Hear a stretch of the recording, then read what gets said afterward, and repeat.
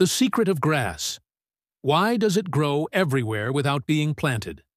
You've probably seen grass sprouting between sidewalks, in cracks of walls, or even in flower pots you never planted.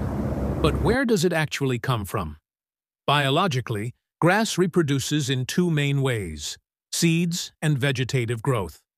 First, grass seeds are extremely tiny, sometimes smaller than grains of sand.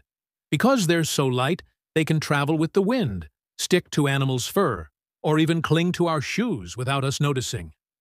That's why grass seems to appear out of nowhere. Second, many grass species spread through rhizomes or underground stems. These roots creep beneath the soil, and new shoots pop up far from the original plant. This is how grass quickly covers fields and yards. The secret lies in grass's incredible adaptability. It can survive in dry soil, cracked pavement, or even between stones. With microscopic seeds and creeping roots, grass is nature's master of survival. So next time you see grass growing where no one planted it, remember, it's the clever work of nature. Grass is a living symbol of resilience, capable of thriving almost anywhere on Earth.